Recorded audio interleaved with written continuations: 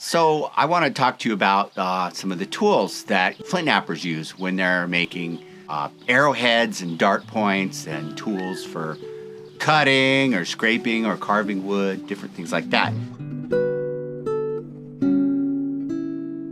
The first tool that generally you use in this process is called a hammerstone. And here's a couple examples right here of ones that I like to use. These are sandstone cobbles out of the Santa Cruz River. I just go down in the floodplain and pick them up. These have been tumbled. I think these have eroded out of the mountains, some mountains south of Tucson, and been carried in the river for a long distance and tumbled to these nice round shapes. So these work really great.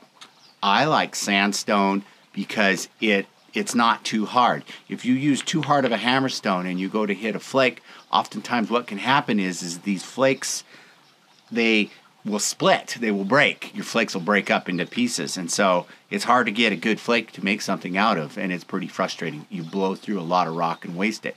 So having hammerstones that are a bit softer, when you strike the rock with them, you don't have as bad a breakage of your flakes. Your flakes stay intact and they work better. So I really like these little sandstone cobbles. They work really good.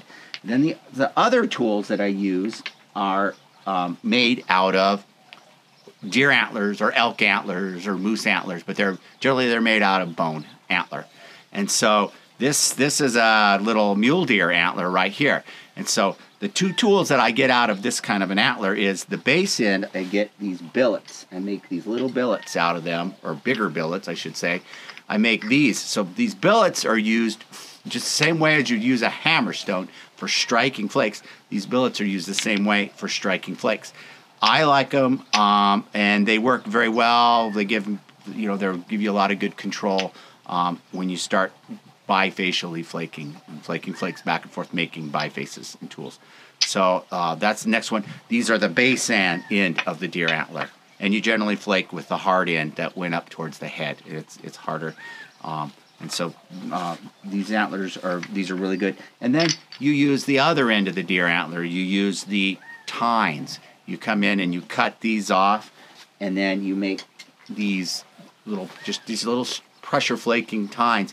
And these are for pushing flakes off for the final stages of the process of making arrowheads and dart points and such.